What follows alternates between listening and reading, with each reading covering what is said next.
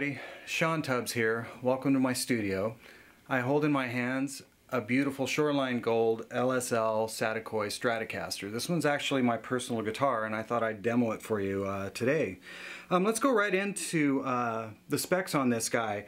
The body is alder and it's a remarkably light piece of alder. LsL is really good at hunting down alder that's pretty light, and it's one of my favorite tone woods for a Strat. It's a little bit fatter in the mids, but it's still a pretty alive sounding wood for the body. Now the back is maple, and you can see it's kind of raw. I had them take all the finish off. I kind of like that feel on Stratocasters. I don't want that necessarily on every guitar, but for some reason on Strats, it's something I like. So yeah, maple back. The fretboard wood is rosewood, and I kind of prefer rosewood over maple. It's just a little bit softer feel for me. The frets are Dunlop 6105s. The neck radius is a 10-inch radius, so I wouldn't call it a vintage radius, but I wouldn't call it a modern radius either. And that's one of the things I really preferred about this guitar. Is it's definitely more of a vintage style guitar. The pickups, the single coils, are the 60s LsL wound pickups, and they sound great. It's pretty close to a 60s output, staggered pole pieces. The bridge pickup is a TV Jones classic Filtertron pickup, and that was kind of a new adventure for me. I had a buddy that had a really great sounding Stratocaster and had a Filtertron in the back, and I just thought, well, that's kind of provocative, and ended up really digging it. So the next Strat I got, I wanted to make sure it had a Filtertron in the back. I've got it wired with a 5-way switch, which is your typical Strat setup. The only thing I did differently, which, you know, I don't know that is different, but volume is obviously for all three. Tone, this tone is only for the middle pickup, and this back tone is only for the bridge. Now normally I would have that tone work on both pickups, like on I've got a black Saticoy as well, where I have the tone working on both pickups. But in this case I thought, man, I think I just want to leave the neck position wide open and only adjust the tone on the middle and back pickup. And so far it's been really cool. What else? Oh, the keys are Clouson. They're just kind of the vintage Clouson keys, and I dig them. They work fine. The tremolo is a Wilkinson trem with Wilkinson saddles, and it works really well. Now there are some tricks, like this stays in tune really well, but there's a guy, Carl Verheyen, who's a fabulous guitar player, but he does a little kind of teaching thing on how to properly set up a vintage trem so it'll stay in tune better. This thing stays in tune really well for a vintage trem, but I don't dive bomb it either for the most part, so it might go out if I was to really treat it like it was a Floyd Rose or something. But for the most part, it stays in tune really well. And you can see I've got the springs adjusted accordingly. And like I said, you can check out, there's videos about how to do that, and it really does work. What else? Yeah, 4-bolt neck. Lance doesn't serial number his guitars, he names them. So this one's called Golden. My black one's actually called Tubby. I think that's all the specs. I don't know how it got so dinged up. I've only had it for a little bit, but boy, it's been through the... No. This one's relicked. They did a really nice job on the relicking. I'm really happy with how they did the checking and all the crazy tricks they pulled out, you know, to get this thing to look this cool. So yeah, let's listen to it. I'll start with just the neck position pickup and go from there. I'm playing through my D13 FTR 37. That's what I used for the song, and I've got it set, you know, relatively clean. So this is the neck position.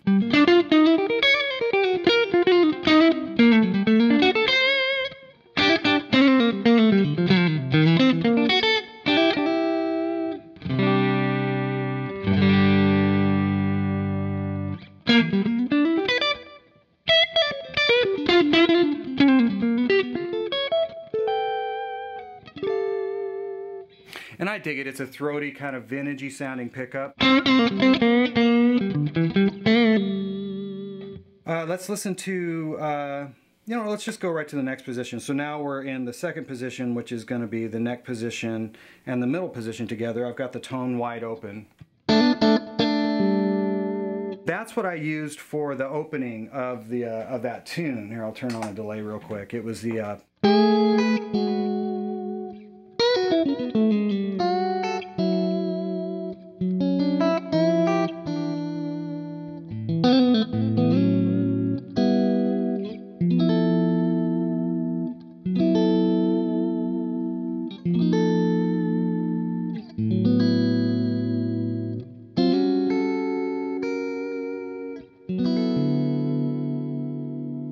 really beautiful sounding for that type of stuff. That's what I tend to use that for.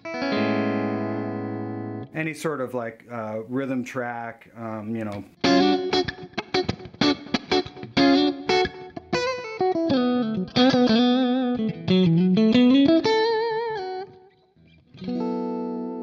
Works great in pop tracks, and you know. The next position is the middle position, and I generally use that to take solos.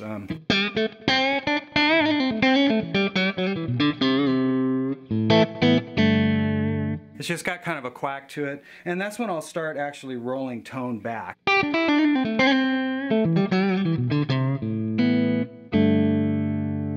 About there, I just roll it off maybe halfway.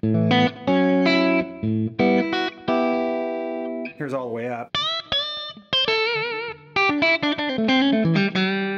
Sounds good, but if you want to take a little bit of that edge off, especially if you're using like a boost pedal, in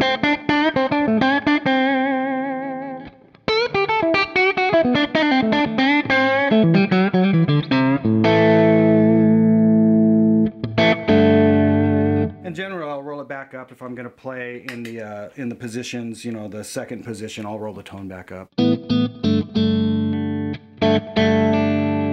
Okay, and then let's listen to the fourth position. Now it's more interesting because it'll be a little bit fatter because there's a filtertron back here, and this is just the classic output. It's not like an overwound filtertron. But here's how the fourth position sounds.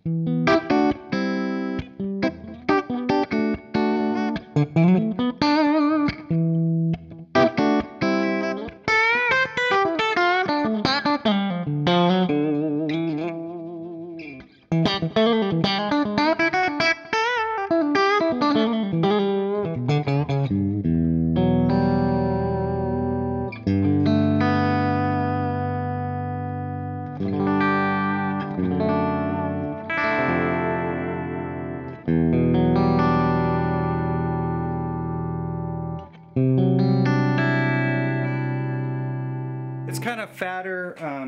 There's some more kind of mids there. I really enjoy it. I think it sounds great like that. Now let's listen to just the bridge position, and I've got the tone wide open on that.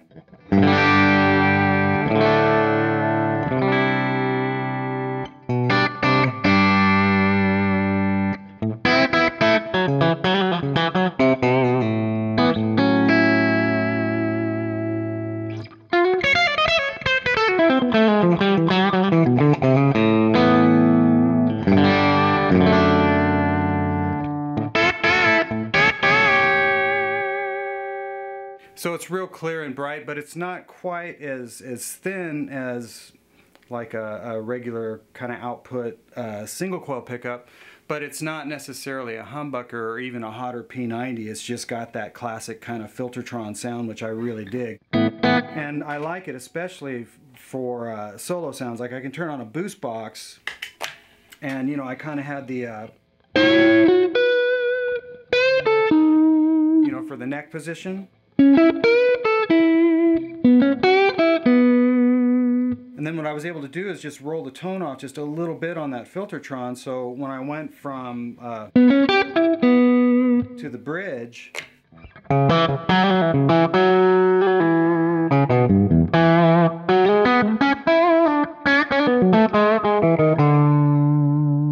it sounded really great.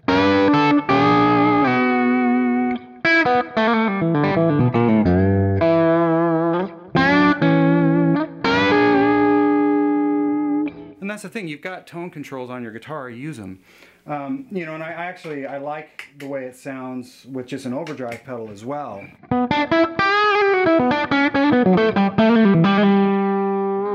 Or here's it off. Remember, I've got the tone rolled back a little bit. Here's the pedal. It's just a little fatter. You know, it's not like a tone I would, you know, say, oh, this is the only thing I'm going to use. But that's my whole idea behind what I did with this guitar. Is I wanted a different strat. I wanted something, especially in the bridge, that I could use that would be different than a typical humbucker in the back, which I love, nothing against it, but you know, something other than a typical humbucker in the back or just a straight kind of single coil thing. It's just a really unique sound. It's real organic, and you know, it's just a tone I dig. So that's pretty much it. I don't think I forgot anything on this guy. If you've got questions, you know, reach out to LsL. And as always, I really appreciate you guys tuning into my videos and checking out what I've got going, and I've got more to come. So stay tuned. Thanks, guys.